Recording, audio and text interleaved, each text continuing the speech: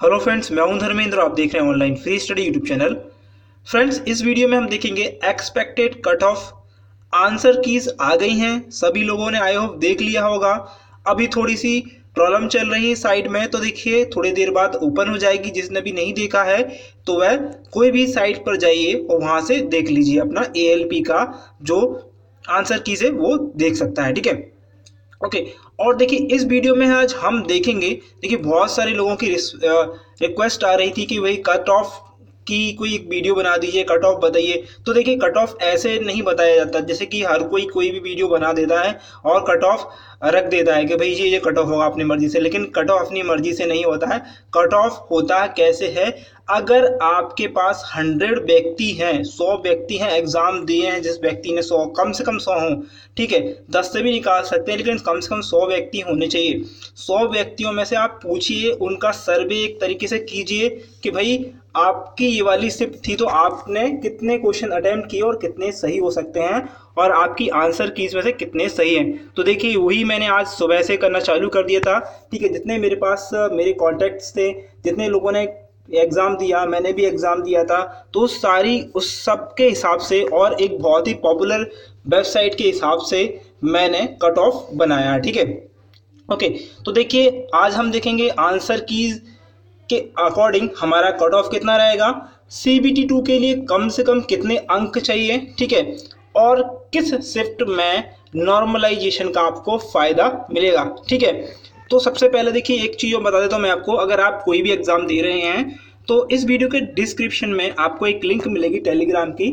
वहाँ पर टेलीग्राम पर आपको बहुत ही अच्छी अच्छी PDFs मिलती हैं जो भी एग्जाम से रिलेटेड होती है, एग्जाम ओरिएंटेड सारी PDFs रहती है, वो मिल जाएंगी। और आपको और भी एक्स्ट्रा न्यूज़ मिलती रहती है जो मैं चैनल पर नहीं बता पाता, और जो भी क्वेश्चन होते हैं कभी कभी मैं चैनल पर नहीं डाल पाता, तो वहाँ पर आपको मिल जाएंगे। ठीक है, तो आप ज्वाइन कर लीजिएगा टेलीग्राम ग्रुप। तो देखिए पहली बात तो मैं आपको बता दूं, हमारा जो कट ऑफ रहेगा वो एक्सपेक्टेड है। ठीक है, ऐसा नहीं है कि बिल्कुल मतलब बिल्कुल करेक्ट यही जाएगा, क्योंकि देखिए अभी तो रेलवे ने भी मतलब प्रोविजनली आंसर कीज दिए हैं। ठीक है, तो प्रोविजनली का मतलब आप जानते होंगे। ठीक है, तो प्रोविजनल की तरीके से ही हम कट ऑफ दिखेंगे।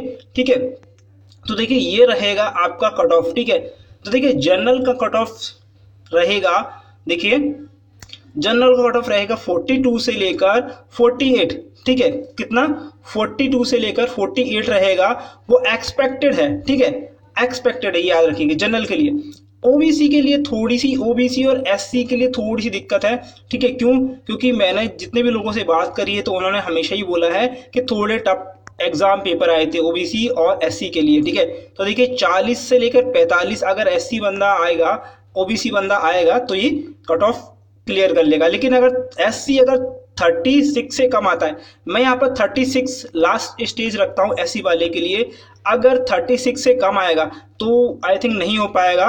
ठीक है, और मैं बताऊंगा अगर कैसे हो पाएगा, मतलब कब कौन से एग्जाम में होगा अगर 36 से कम होगा, तो वो भी हम देखेंगे, क्योंकि पूरा का पूरा एक एनालिसिस है। पूरा मैंने आज पूरा इसी दिन में लगाया है, पूरा का पूरा टोटल एनालिसिस है इसका। और कम से कम देखिए अगर 40 होंगे तो कोई दिक्कत ही नहीं होगी, इजीली हो जाएगा। ठीक है, 36 कम से कम होना चाहिए, हमें देखना है कम से कम कितना है। देखिए ज़्यादा होगा तो कोई दिक्कत ही नहीं है, ज़्यादा होगा तो आपका एग्जाम तो निकलेगा ही निकलेगा। और ST के लिए देखते हैं, ST में क्या है, देखिए ST लास्ट कट ऑफ है 33। कितना है, 33। कब, जब नॉर्मली एग्जाम हुए थे 9 अगस्त से लेकर 17 अगस्त तक के लिए। 9 अगस्त से लेकर, कब से, 9 अगस्त से लेकर 17 अगस्त का जो एग्जाम हुए थे वहां पर आपको रखना है 33 प्लस या 33, और ओनली 38 अगर आएगा तो भी कोई दिक्कत नहीं है। यहाँ से ज़्यादा कट ऑफ, यहाँ से प्लस रहेगा तो कोई दिक्कत ही नहीं है। यहाँ से माइनस नहीं होना चाहिए, मतलब 33 से माइनस नहीं होना चाहिए। अगर यहाँ से माइनस हुआ तो ये आपका 32 पर नहीं हो पाएगा। ठीक है, और 33 लास्ट स्टेज है। कितना है, 33 लास्ट स्टेज है, और आपको ST वालों के लिए 33 लाना है। और जितने भी लास्ट है, देखिए ये जितने भी जो मैंने लास्ट बनाए वो क्या है, वो आपकी एक बाउंड्री है। क्या है, एक बाउंड्री है। यहाँ से अगर एक भी माइनस हुआ अंक तो देखिए मैं ये नहीं कह सकता कि इतना होगा, लेकिन किस स्थिति में होगा, यहाँ से अगर कम भी रहेंगे मार्क्स तो एक स्थिति है तब हो पाएगा। कब हो पाएगा कि वो आपके नॉर्मलाइजेशन पर डिपेंड करेगा कि आपका एग्जाम कब था, ठीक है, और आपका एग्जाम में पैटर्न क्या था, मॉडरेट था, इजी था, या मॉडरेट इजी टू मॉडरेट से थोड़ा सा ऊपर था, ठीक है, थोड़ा सा टफ लेवल था, ठीक है। तो देखिए देखते हैं। अब देखिए मैं आपको बता दूं हमने कैसे इसको एक्सपेक्टेड लगाया और कैसे हमने भाई बोल दिया का इतना इतना आपके जो रहेंगे आंसर कीज इतनी इतनी रहेंगी और ऐसे ऐसे आएगा। तो देखिए पहले बता दूं मैं आपको, देखिए जब वैकेंसीज स्टार्टिंग हुई थी तो इतनी आई थी, कितनी आई थी आपको पता होगा, 26,000 आई थी, ठीक है। और उसके बाद में जब नोटिफिकेशन आया, एक मैंने ऑलरेडी वीडियो डाली थी, ठीक है, तो देखिए 60,000 वैकेंसीज हो गई थी, 26,000 से सीधा कितनी हो गई हैं, 60,000 हो गई हैं, ठीक है। ओके, तो ये 60,000 वैकेंसी होने के वजह से कंपटीशन घट गया, कम नहीं हुआ, घट गया। कट ऑफ तो देखिए कट ऑफ तो कम ही जाएगा, लेकिन घट गया। क्यों घटा, क्योंकि देखिए जब वैकेंसीज बढ़ेंगी तो देखिए बंदे तो उतनी की उतनी है, वैकेंसीज बढ़ेंगी तो बंदे रहेंगे उतने ही, लेकिन अपॉइंटेड ज़्यादा होंगे, ठीक है, समझ में आया। तो यानी कि जो लेवल रहेगा, वो जो कट ऑफ रहेगा वो कम रहेगा, ठीक है, ज़्यादा नहीं रहेगा, मतलब कट ऑफ जो जाएगा मतलब हाई लेवल पर नहीं जाएगा ज़्यादा, ठीक है। तो देखिए पहली बात 48 लाख यानी कि 48 लाख लोगों ने, 48 लाख स्टूडेंट्स ने फॉर्म भरा, ठीक है। यहाँ पर उन्हें पता कितना चाहिए, यहाँ पर उन्हें 18 लाख चाहिए, ओनली 18 लाख चाहिए। किसके लिए, CBT 2 के लिए 18 लाख चाहिए, जबकि उन्होंने कितनी वैकेंसी, कितनी सीटें हैं उनके पास, 60,000, ठीक है। लेकिन अपियर नहीं, अभी कितने फॉर्म भरे 48 लाख, ठीक है। 48 लाख लोगों ने फॉर्म भरे और कितने लोग नहीं आए, नॉट ये लोग नहीं आए, मतलब इन लोगों ने एग्जाम नहीं दिया। तो देखिए अब कितने बचते हैं, अब बचते हैं 36 लाख, मतलब 36 लाख लोग हैं जो लोगों ने एग्जाम दिया था, एक्चुअल में एग्जाम दिया है, ठीक है। अब इसमें से भी ये मत मानिए कि इन लोगों ने एग्जाम दिया तो इन लोगों का एग्जाम निकलेगा, क्योंकि कई लोग ऐसे होते हैं सिर्फ एग्जाम को चेक करने आते हैं, उनकी ऑलरेडी जॉब होती है। कुछ लोग ऐसे होते बिना पढ़े आते हैं, तो लगभग इसमें से आधे लोग 1/2 लोग ऐसे होंगे जिन लोगों ने क्या नहीं दिया होगा, पेपर नहीं दिया होगा, ठीक है। तो 18 लाख लोग ऐसे हो गए, कैसे हो गए, देखिए 18 लाख लोग ऐसे हो गए जिन लोगों ने एग्जाम वास्तव में दिया है, ठीक है। अब इसमें अब मैं बता दूं, इसमें से 9 लाख आपको उनको लेना है, कितना लेना है, 9 लाख लेना है, इसमें आपको उनको लेना है 9 लाख, ठीक है। CBT 2 के लिए, CBT 2 के लिए उन्हें 9 लाख चाहिए, कितने चाहिए, 9 लाख चाहिए, ठीक है। अब 9 लाख स्टूडेंट चाहिए, लेकिन उनके पास 18 लाख हैं, ठीक है। तो भाई थोड़ा सा कंपटीशन है, ज़्यादा नहीं है। तो आपका अगर किसी भी स्थिति में, अगर आप जनरल हैं या OBC हैं, अगर आपका 42 अगर आ रहा है, 42 आ रहा है, तो you are cleared, you are 100% clear, ठीक है।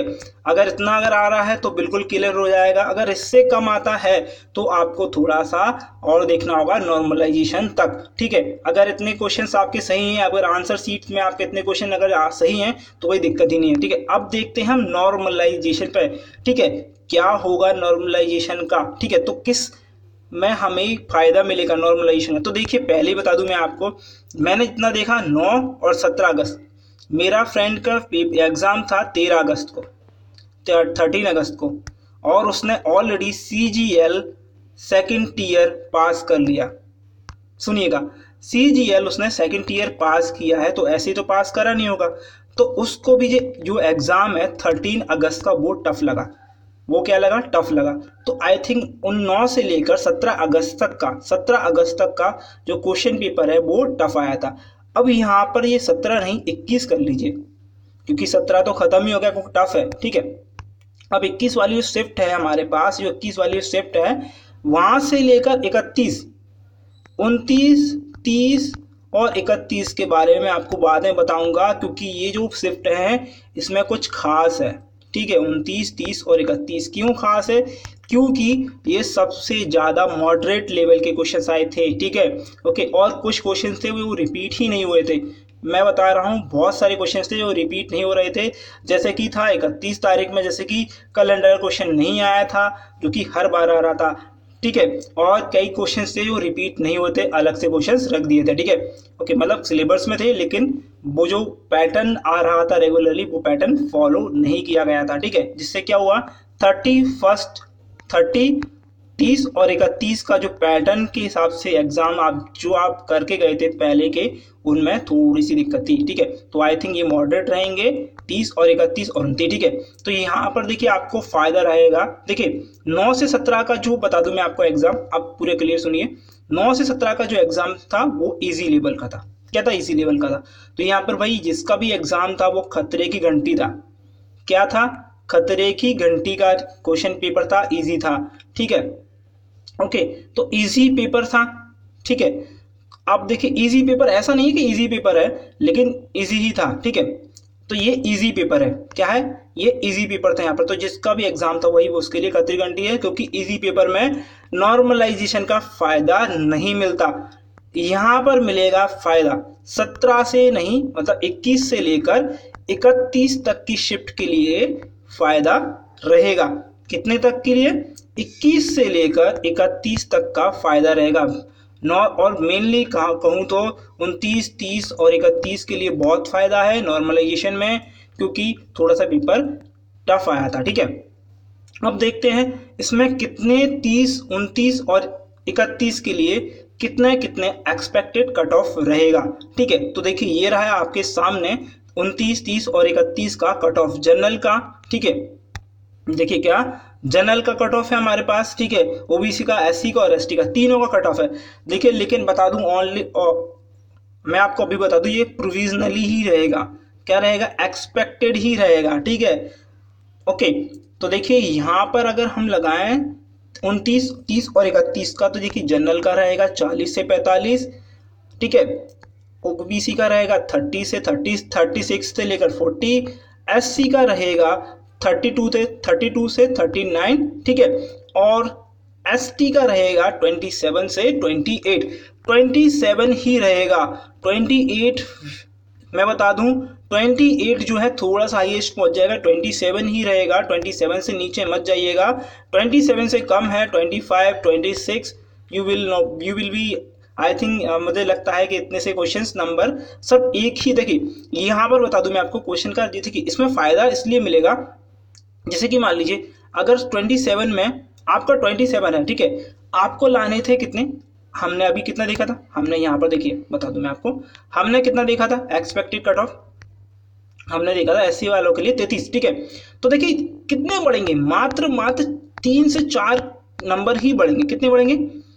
3 से 4 नंबर बढ़ेंगे। ठीक है, अगर यहाँ पर 31 को है तो 3 नंबर ही बढ़ सकते हैं एससी के।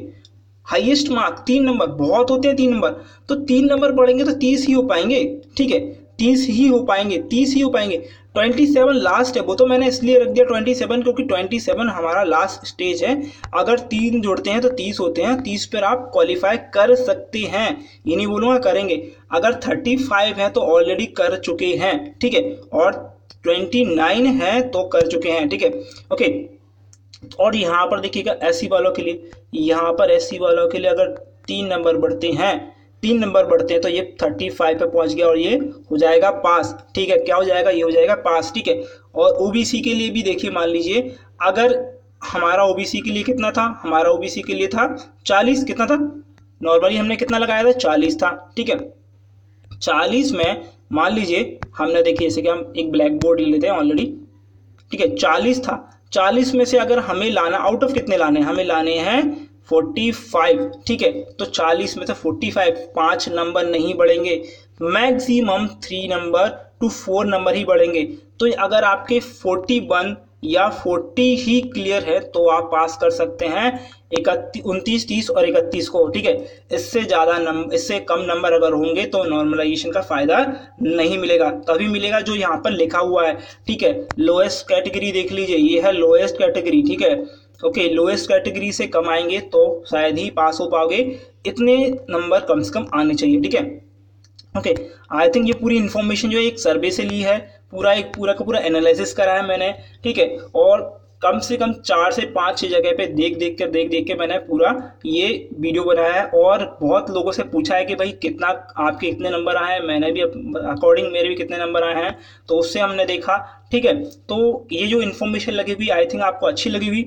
कमेंट करके बताइएगा। और बहुत ही इंपॉर्टेंट एक बात बता रहा हूँ मैं आपको, देखिए वीडियो पूरी देखिए, क्योंकि देखिए मैं आपको एक और बात बता रहा हूँ, आज एक एक्सपेक्टेड रीजनिंग का तो नहीं, मैं मैथ का एक एग्जाम पेपर आपका एक टेस्ट कराऊंगा, ठीक है। उसमें से लगभग 20 या 15 क्वेश्चन रखेंगे, बहुत ही इंपॉर्टेंट रहेगा, ठीक है। और पी ब्लॉक के देखिए हमने कल एस ब्लॉक के जो पैरेलल टेबल है, एस ब्लॉक की पैरेलल टेबल हमने कंप्लीट की थी, ठीक है। और उसमें हमने ट्रिक वाइज देखा था, ठीक है। आपने अगर नहीं देखी है तो आप जाइएगा चैनल पर, ऑनलाइन फ्री स्टडी पर, वहाँ पर आपको पैरेलल टेबल की शॉर्ट टिक्स मिल जाएगी, ठीक है। आज हम दूसरी वाली जो पैरेलल टेबल का देखिए एस ब्लॉक कर लिया हमने, पी ब्लॉक आज हम करेंगे, ठीक है। ओके, उनके जितने भी ग्रुप्स हैं, तीनों ग्रुप्स हैं, वो हम करेंगे, ठीक है। ओके, तो वीडियो अगर पसंद आ रही है तो लाइक कर दीजिएगा, शेयर कर दीजिएगा, ठीक है। और अभी तक अगर चैनल को सब्सक्राइब नहीं किया तो सब्सक्राइब कर दीजिए, इससे सारी की सारी वीडियोस होती हैं, जो नोटिफिकेशन होता है वो आपको मिलते रहेंगे, ठीक है। और इस वीडियो को देखने के लिए आपका बहुत बहुत धन्यवाद।